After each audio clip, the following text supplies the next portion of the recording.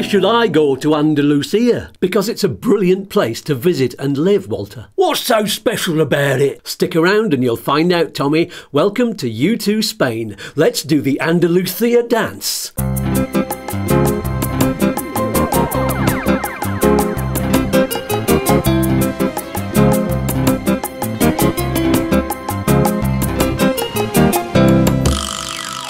Hello you, thanks for joining the family here at YouTooSpain. I hope you discover what you need to make your Spanish dreams come true. I dream of little white villages in the mountains. There are loads of them to choose from in Andalucia. I dream of beaches and bars. There's plenty of them too. Andalucia has over 1,000 kilometres of coastline. In fact, it's the only European region with both Atlantic and Mediterranean coastlines. On a clear day, you can see Africa. Oh, I'd like to visit there too. That's another great thing about being here. Not only do you have easy access to North Africa by ferry or plane, but you can get to just about anywhere in the world quite easily too. Malaga has a big international airport and there are several other airports right across the region. No, I want to stay in Andalucia. Well, you won't be short of things to see and do. Like what? I tell you what, let's start with a map and a bit of general information. So, here is Andalucia. It's the second largest of Spain's 7 autonomous regions and also its most populated.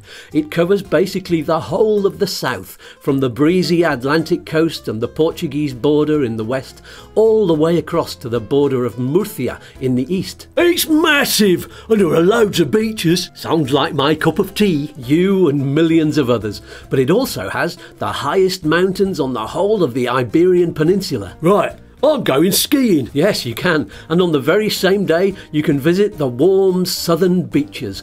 Or the only desert in Europe. Did you know that Andalucia has some of Europe's hottest temperatures and loads of UNESCO World Heritage sites? Well, I'm not surprised so many people want to live here. They do, and millions of people visit parts of Andalucia every year as tourists. There's so much on offer here.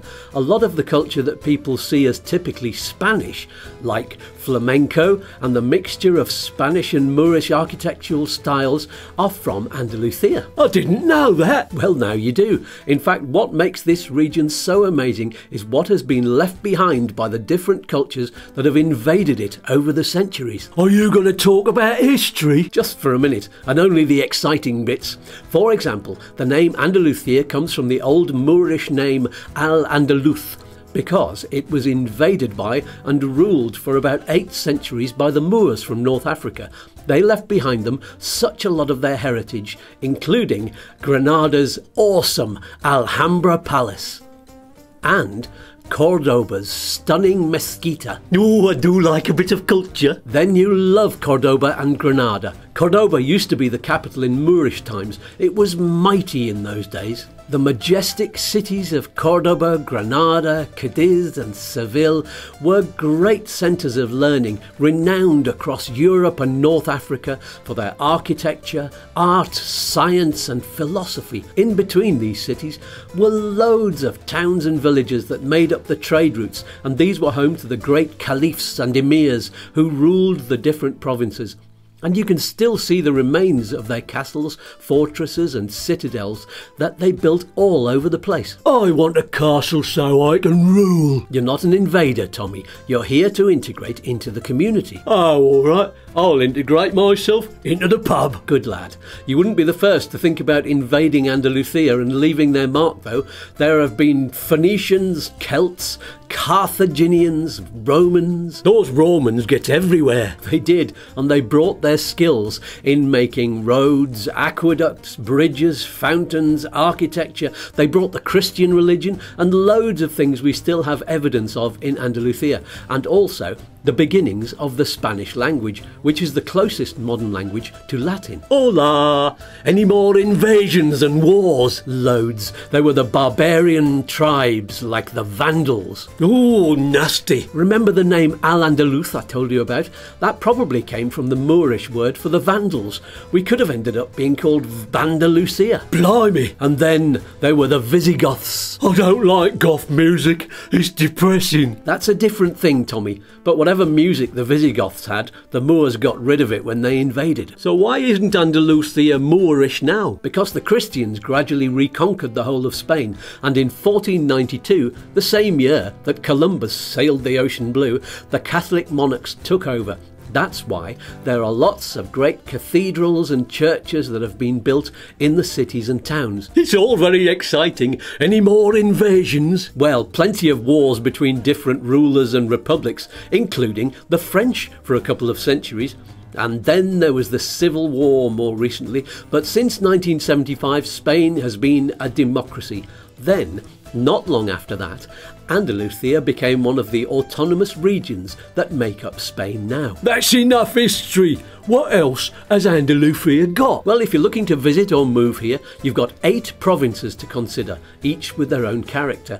Let's have a quick look at each of them so you can choose. Number 1, Granada. Granada is the home of the amazing Alhambra Palace and some great cathedrals. There's always free tapas, the highest mountains and skiing in the Sierra Nevada National Park. The lush Alpujarras send the rich meltwaters right down to the Costa Tropical, so you can grow anything you want. And there's some of the best scuba diving around Almuñeca. Granada City has one of the largest universities in Spain, with loads of foreign students too, making it very lively and cosmopolitan. And of course there's always flamenco here and in the towns and villages all around. Number 2, Malaga. Ah, Malaga, my home province, so I'm a little biased, but you can't deny the appeal of this place, with its string of popular beach resorts west of Malaga City along the Costa del Sol, like Marbella, Estepona and Benalmádena. Then there's the less well-developed but stunning La Axarquia region east towards Granada, with its many sierras and pueblos blancos like Compita and Frigiliana. Just gorgeous. North of Malaga City, up the Guadalhorce Valley, there are beautiful towns like Antequera, and west are even more picturesque mountain ranges and spectacular villages like Ronda. Unmissable. Then of course there's the city of Malaga, with its relaxed feel, its bohemian quarter, the Picasso Museum, innovative restaurants, stylish hotels. It's really upped its game over the past 20 years or so.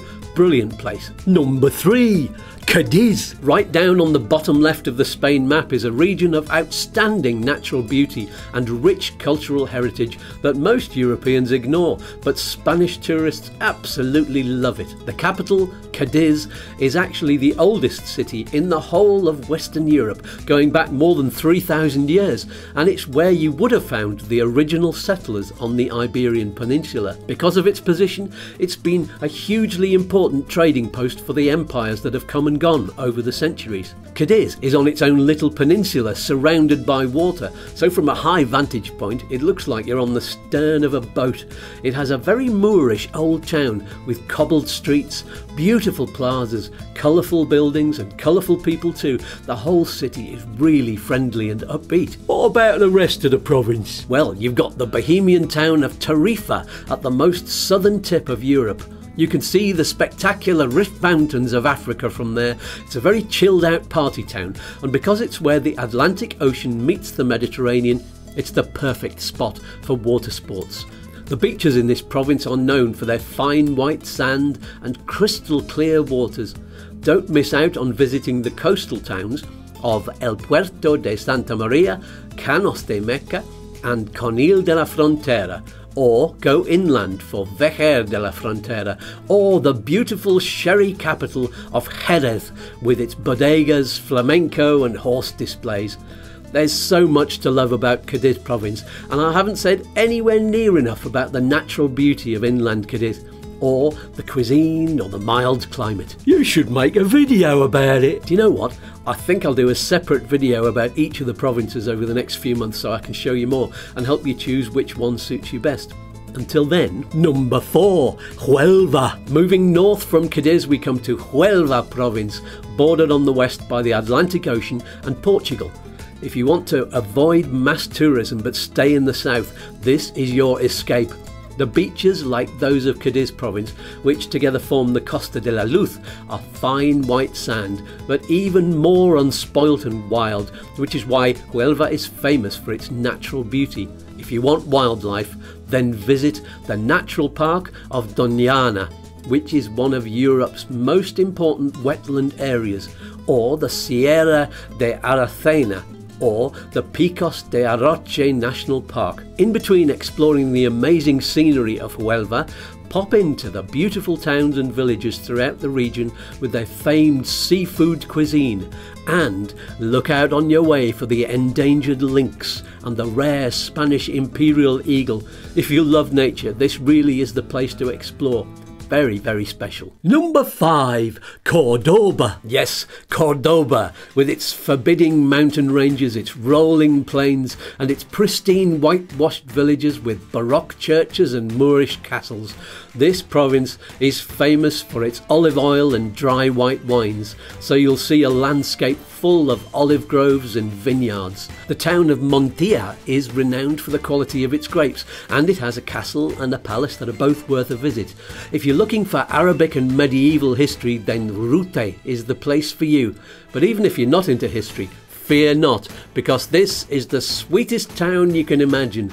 There's a museum of sugar with duplicates of famous Andalusian landmarks made entirely of sugar. And if you visit at Christmas, you'll see the world's biggest chocolate nativity scene. Yummy! There are loads more towns and villages worth a visit, but Cordoba city, like I said earlier, was the capital of Moorish Al-Andalus, housing one of the largest mosques in all of Islam, the Mezquita. It's a gorgeous city, and its historic centre is a UNESCO World Heritage Site. I could talk about Cordoba all day. It's a place where there's something amazing around every corner. So many people say it's their favourite destination. Number 6, Jaén. If you thought Cordoba was famous for its olive oil, then Jaén is in a league of its own. It's the world's largest producer of olives and olive oil. During the first week of October each year, you'll find the world's largest trade fair devoted to olives. Because 2/3 of its deep orange land is devoted to the crop, it's known as being unspoilt, expansive and very beautiful, with small towns like Úbeda, Alcalá and Baeza dotted here and there that have magnificent Renaissance buildings. There are exuberant palaces, richly endowed churches and stately public squares. Outside of the towns and villages, you'll find a wealth of sierras and natural parks and natural monuments which make this province arguably the most beautiful place in Andalusia. What do you think of that? Tell us in the comments. Number 7, Almeria. With the clearest skies, the most sunshine and the lowest rainfall in the whole of Europe, Almeria is home to one of Europe's largest solar energy plants, and much of its surface area is a sparsely populated wilderness, like the Tabernas Desert, famous for being the location for many of the spaghetti western movies and the epic Lawrence of Arabia. However, because it's partly protected by mountains, its coastline is one of the most productive agricultural zones in Europe, as well as having one of Andalusia's most outstanding wildlife areas. And its largest coastal reserve, Cabo de Gato, a quarter of Andalusia's coastline, is in this province. Almeria city is modern and commercial, with a very Spanish population and one of the largest Arabic fortresses in Andalusia, second only to Granada's Alhambra. With the sunshine on this coastline at over 3,000 hours each year, it's no surprise the province boasts a plethora of resorts. From Rochetas de Mar, just outside the capital city, to the eastern towns of Mojácar, Garrucha, Huercalavera and Vera Playa and more, where you'll find everything you need to relax or play. And number 8, Seville. Last but by no means least is the province with the region's capital and its largest city, Sevilla. This is one of the most historic centres of Europe, brimming with historical and cultural traditions. It's the home of flamenco, tapas, and the place where you'll find the valuable historical records documenting the history of the Spanish Empire. So if you want to completely immerse yourself in Andalusian history and culture and learn how to master the art of enjoying yourself to the max, Seville is the place for you. You'll find it on the banks of the Guadalquivir River, which cuts right through the centre of the province and sets a striking scene. Most of the main towns and villages are along this river valley. Towns are quite sparse elsewhere in the province because its landscape is dominated by extensive natural parks and forests. If you love cycling, walking or hiking, you'll be in seventh heaven. I love hiking, but I don't like history. Ah, Tommy, you're back. You can't avoid history if you're in Spain. There's so much of it, and that's what makes Andalucia such a vibrant and varied place to visit or live. I still don't know which province to move to. It's difficult, isn't it? This is a huge place, but I hope this video has helped point you in the right direction at least. It's pointed me to the pub. I need a drink. I think I might join you. Shall we have some tapas and do a bit of flamenco? I want to do the fandango. Thunderbolt and lightning, very, very frightening. Oi! If you've been helped by this video, click on the like button, subscribe and click on the bell for notifications. And tell us which part of Spain we should talk about next. Do it in the comments below, not on Facebook. Peace and love. Peas and fluff. Oi oi! See you in the next video. Bye. Oi oi!